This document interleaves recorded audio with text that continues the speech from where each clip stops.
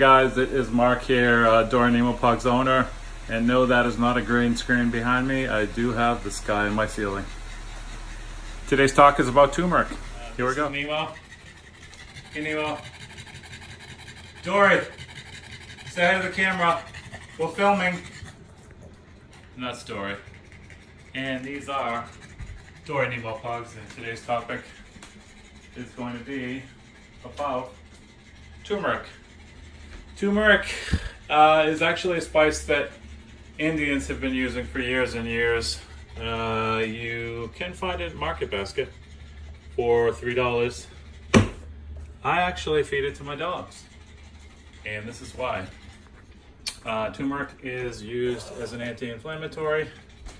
It can be used to prevent cancer, diabetes, arthritis, joint pain, stomach issues, skin problems.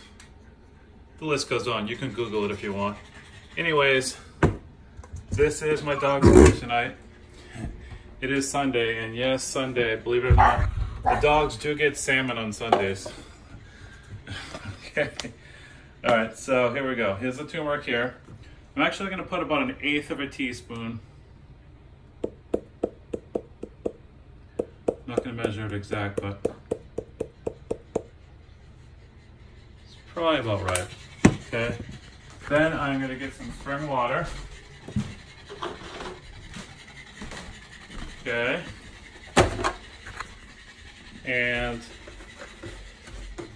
we're gonna put the spring water in here.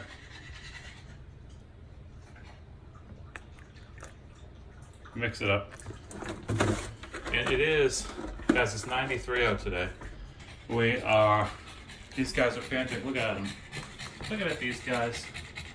We're gonna have some salmon with some turmeric. You guys are gonna be excited. They wanna go back into the air conditioner, so I'm gonna wrap up this video. And we have the turmeric here. And we're simply gonna pour it over Dory's dog food and over Nemo's. And then I'm just simply going to grab a spoon or a fork, whatever, mix the turmeric in so that if you want to extend your dog's life, turmeric is the way to go.